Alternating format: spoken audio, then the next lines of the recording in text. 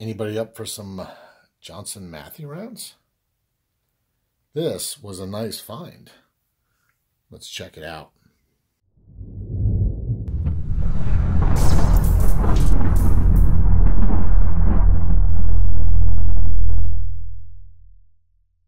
Hey everyone, Silver Stealer here. And Winning Image Photography. So it was a nice find. Yeah. Tell them where you found it at. I found it in my drawer. I had bought these years and years ago from Silvertown when they first came out.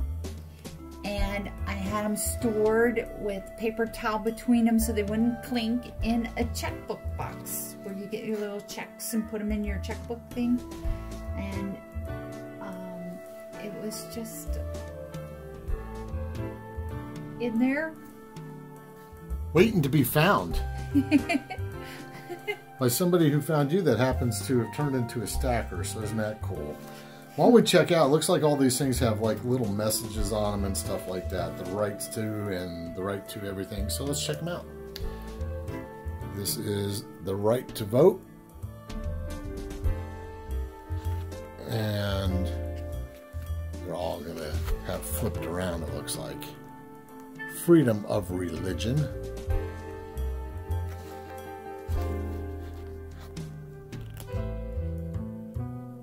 The right to privacy.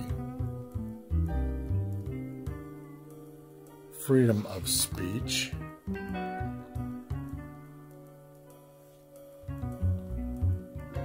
Freedom of the press. The right to trial by jury.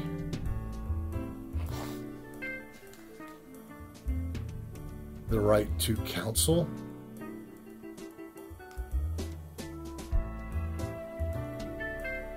The right to bear arms. Freedom from slavery. Of course. Freedom of assembly. So those are some nice, pretty cool designs on those.